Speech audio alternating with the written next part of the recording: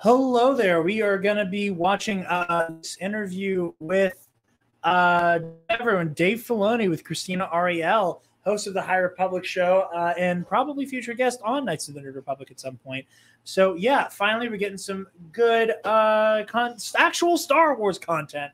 Finally, so let's jump in.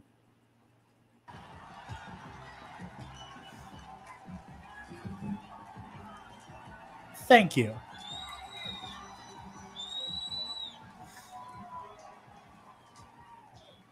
Wow. That just happened.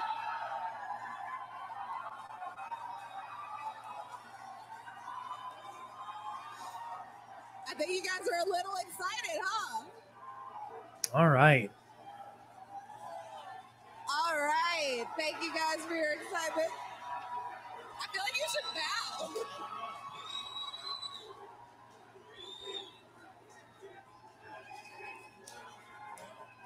What are they chanting at them?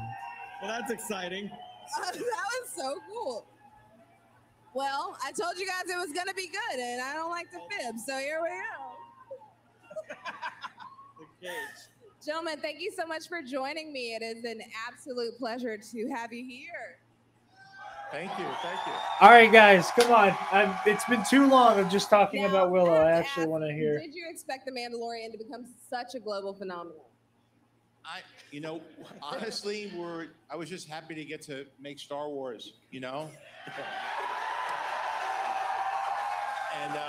Dave and I were working on it. It was a small project at the time because there were movies happening and there was a lot going on in Star Wars. And we were small, and Disney Plus hadn't even launched yet, so we had no idea it would become such a big cultural presence.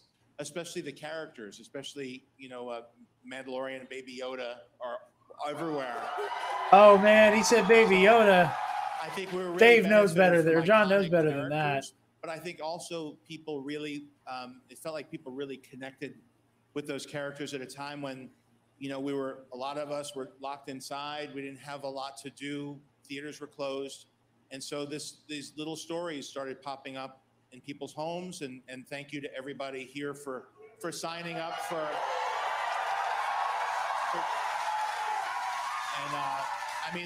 this is why we get to do what we love to do. So thank all of you.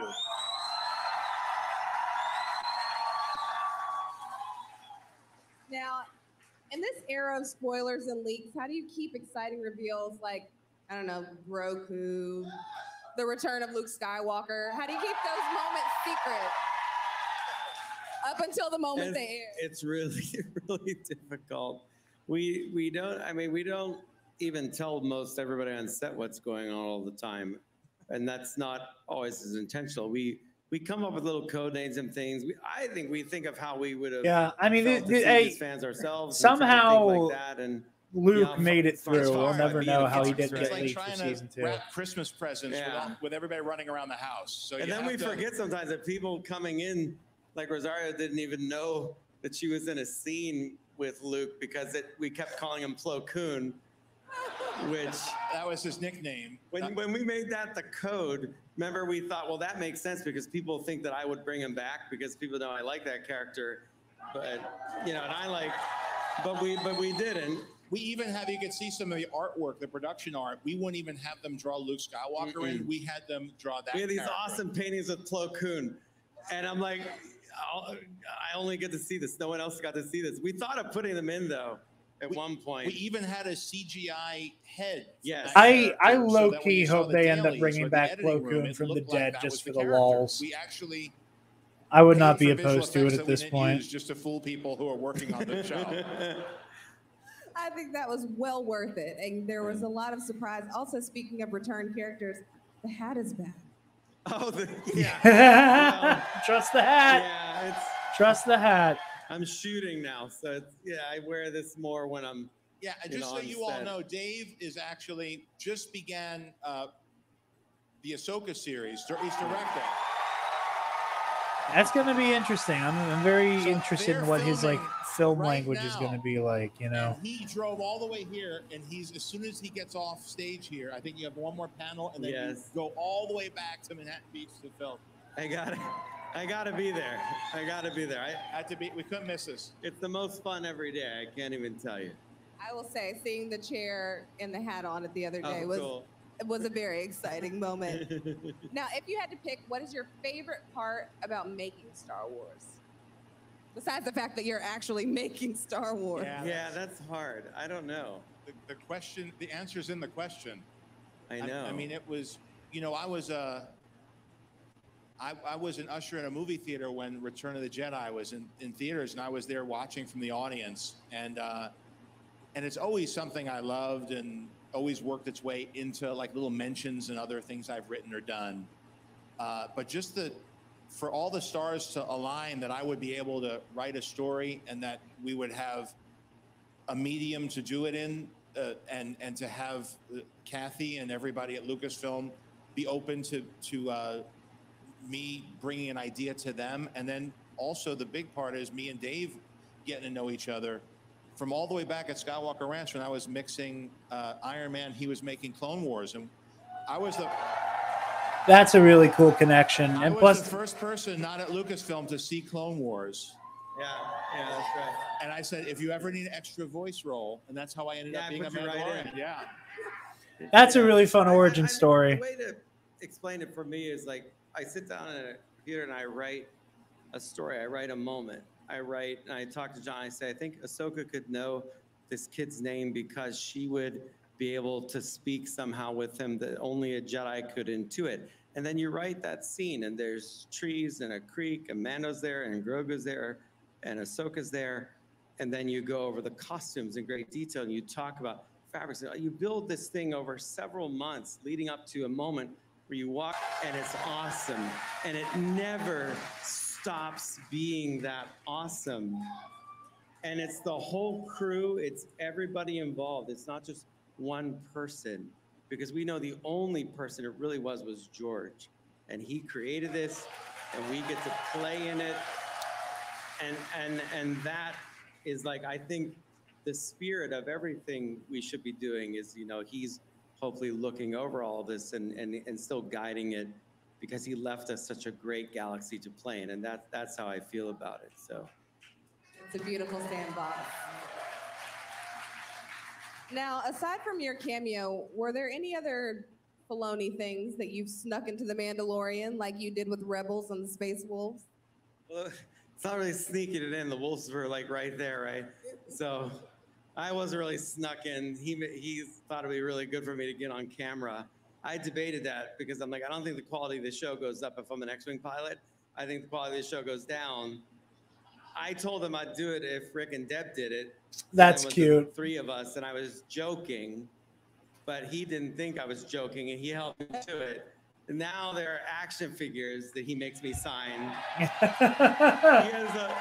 He bought a whole case. I'm like, what are you doing with that? He's like, I want you to sign it. This is for my future. I'm like, you don't even, what are you talking about? They've gone up in value. Yeah. You think NFTs are good? This is the definition of a peg warmer. I'm sorry, I just don't see it that way. But no, I mean, there's all kinds of little things here and there. That's very funny. One thing I do in particular that I don't think anyone will ever see, but a lot of my influence comes from obviously George, and then George's mentor is Akira Kurosawa.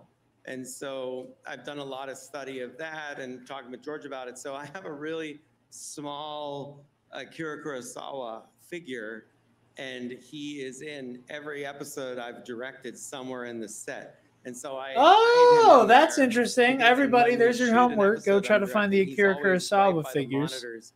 To remind me of a lot of his principles of filmmaking that he gave to George. So he's kind of like another kind of influence on what I'm doing. But he's in there, but it'd be very hard to see him. And there are little Pittsburgh homages because I love my hometown. So you'll see Pittsburgh. That's where we're based out of, in that area. You know, but the Penguins got eliminated, so it's kind of a bummer of a time. This is really helping lifts Listen, me half up. this audience is gonna go home and rewatch everything and look for that. That's okay, but by the way, that works for us because it helps that Disney Plus thing, and we get to make more shows. So go rewatch it all you want. I'm all for that. Now, how has your working dynamic changed since the early days of developing season 1? Our dynamic. Well, our dynamic hasn't changed much. It's just now we have so much more to do. So I was very spoiled in the beginning by having Dave. Anytime I wrote a scene or a half of a script or a script, I could send it to him. He'd call me right back. We'd talk about it. And now, you know, because of the success of Star Wars on Disney Plus, Dave's now doing the Ahsoka show. And so now it's a sort of the reverse where he's writing stuff, sending it to me. I'm commenting on that. So it's a really interesting flip on it because now I'm starting to see the vision that he's come up with, not just over the last, you know, over just these last few months, but for a decade as he's been dealing with these characters. So to see the fruition of those characters and to be able to talk to Dave, and now we have a shorthand because when he started off, he came out of animation. Now he's a very experienced live action director. And so now it's like director, writers, producers talking together about the best way to tell a story that's so personal to Dave. Yeah.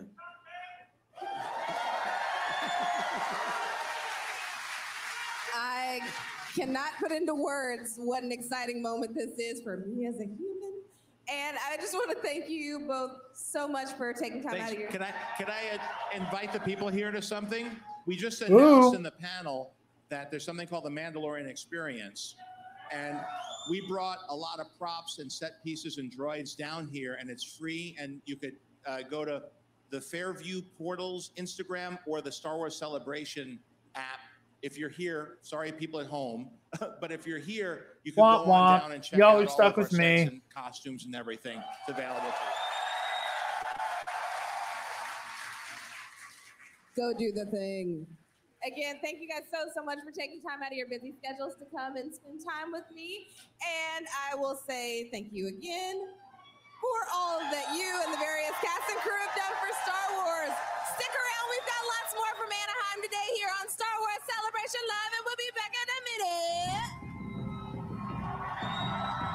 You know, that was a really interesting interview. I want to, you know, kind of like to talk about that for a second. I think it's really interesting because, you know, when you go back and you look at the, again, the big Vanity Fair piece that we covered on the most recent episode of second most recent episode of Knights of the Nerd Republic with Octo Radio's Alden Diaz, we found, you know, we were talking about how Jon and Dave kind of clashed a lot at first over, like, you know, like the very existence of Grogu, of Baby Yoda, as it were. That I think it's really interesting to see their dynamic now, and the way that the Mandalorian has kind of progressed in time as being this, you know, it is like the dominant Star Wars story right now. And I think a lot of it has to do with their particular flavor and style of storytelling. And earlier, you know, Eli and I were talking, and I mentioned that, we get some from these fellas. One moment. Oh, no, I can't get my cursor back. Sorry, guys. Producer, and we'd love to talk to you about both our title and the booth. Let's do it. Okay, first, the title. What's going on with Star Wars